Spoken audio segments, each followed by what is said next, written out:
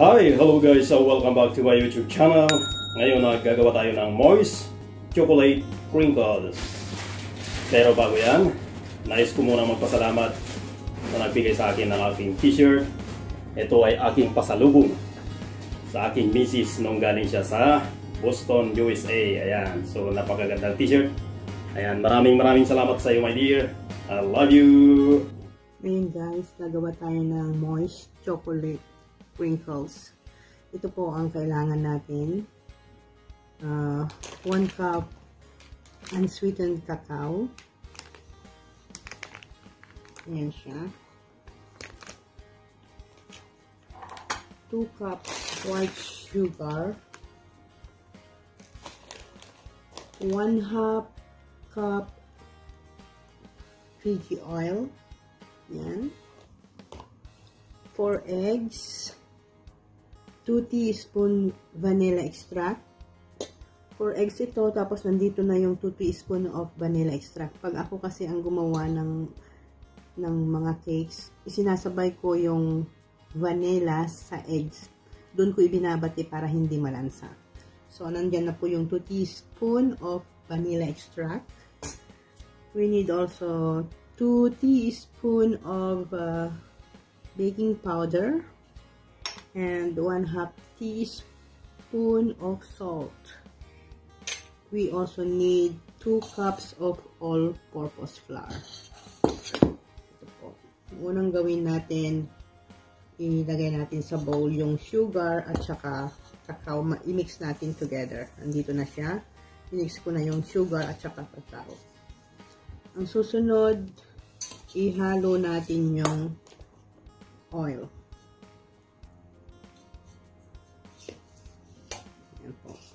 I-mix natin yung oil hanggang sa ma-mix na maigi. Magiging mamasa-masa na siya pagka nilagay natin yung oil. Ayan. Tapos, yung eggs at saka yung vanilla. Ang susunod natin ilalagay.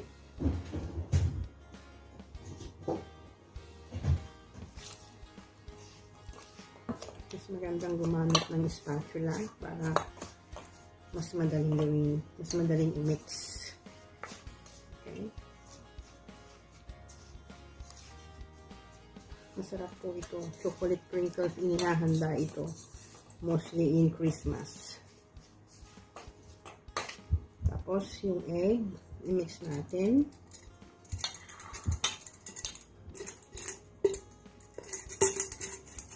Kailangan natin gumamit ng spatula para walang masayang sa ingredients. Ayan. I-mix natin yung egg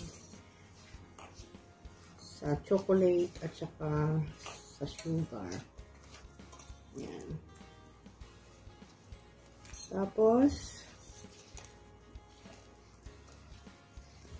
pag na-mix na siya, ayan o, mix na pag balance ng na-mix, isusunod natin yung asin, baking powder, at saka yung flour. Yan, na-mix na siya. So, ito, mix together natin yung baking powder, nandyan na siya, at saka yung asin. Yan. Kailangan din i-mix natin para hindi mag-stable sa isang side. Ayan. Mix natin together. Na-mix na natin yung asin, baking powder, at saka yung flour. I-mix na rin natin dito sa butter na ginawa natin ng chocolate. Yan. Huwag po lahatin. Dahan-dahang i-mix siya para ma-mix siya na mabuti.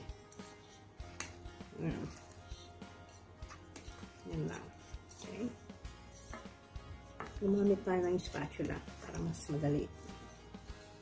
Mas madali kaysa sa whisk. Yan. Yan. Patuloy natin. Idagdag natin yung flour.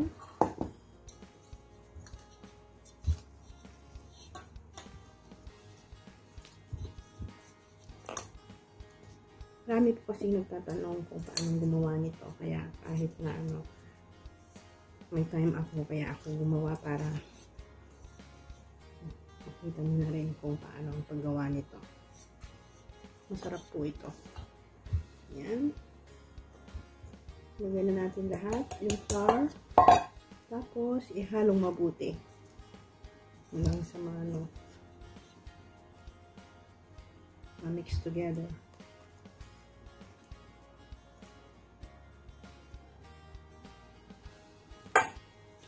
Yan lang po.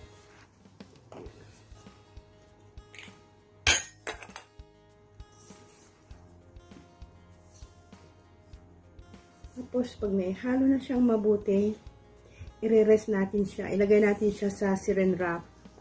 I-balot natin sa saran wrap. Tapos, i-chilled natin. Ilagay natin sa fridge ng 4 hours. After 4 hours, then, yun. Tsaka na pwedeng i-bake. So, ayan na po siya. Na-mix all together na. So, babalutin ko na siya sa saran wrap at i-rest ko siya for 4 hours. Yan po. Yan. Ganyan lang po ang paggawa ng chocolate crinkles.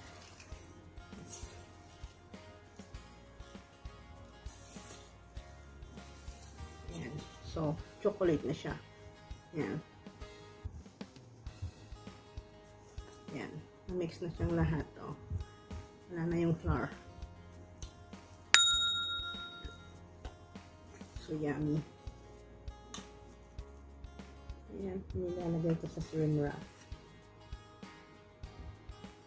Babalot natin sa saran wrap.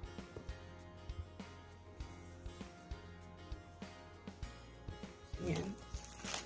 Balot natin sa saran wrap. Ayan po. Ayan lang. Ayan siya. Tudlihin natin para hindi maglawa sa fridge. So, okay.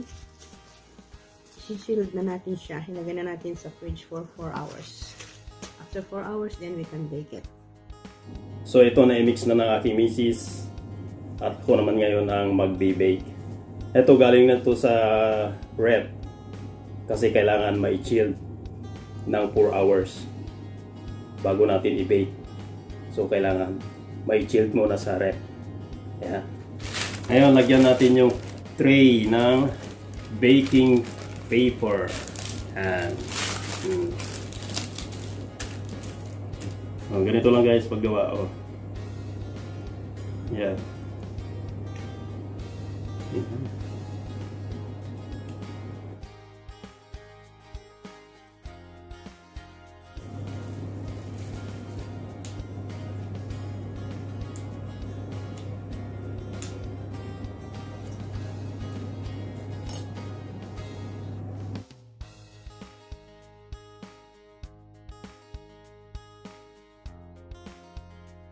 Ganyan lang, tapos lagyan nyo dito. I-roll natin sa icing sugar.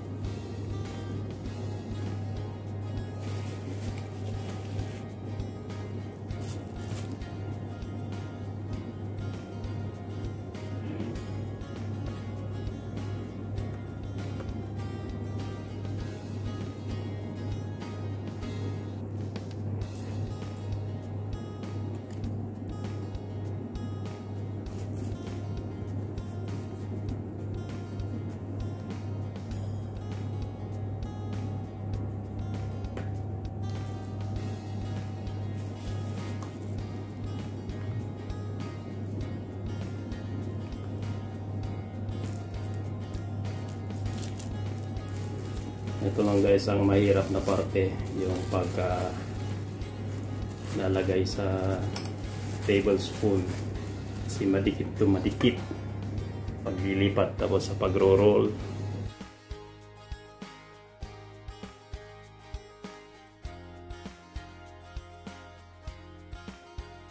Ito na guys, so ipasok na natin sa oven. Sa preheated oven ng 15 minutes sa 150 degrees dahil madali lang ito maluto. Okay, 7 to 8 minutes lang.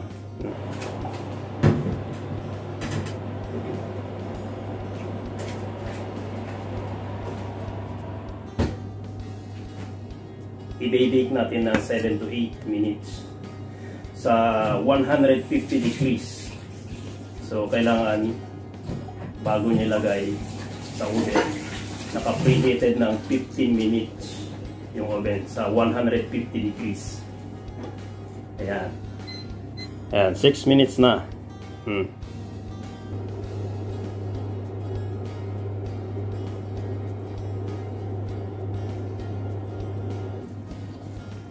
Ayan, malapit na.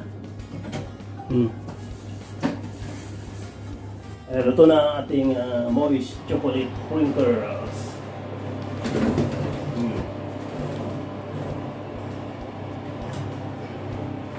So ayan na ang moist chocolate crinkles.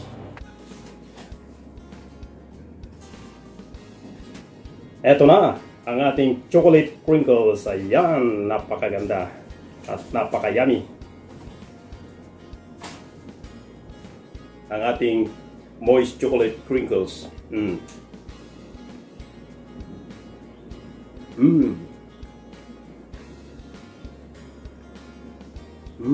Napaka-yummy.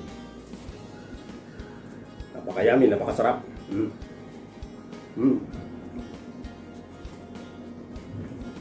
Ayun. Ganun lamang guys ang paggawa ng moist chocolate crinkles. So napakadali lang, di ba? Basta't panoorin nyo lang itong video at siguradong masusundan nyo kung paano ang paggawa ng moist chocolate crinkles. Muli, nagpapasalamat ako sa mga bagong subscriber sa aking YouTube channel. Maraming salamat po sa inyong lahat. God bless po sa inyong lahat. At kung nagustuhan mo itong video, please don't forget to like and subscribe to my YouTube channel. Maraming salamat po sa inyong lahat. Kita-kita tayo ulit sa susunod ko pang mga videos. Bye-bye!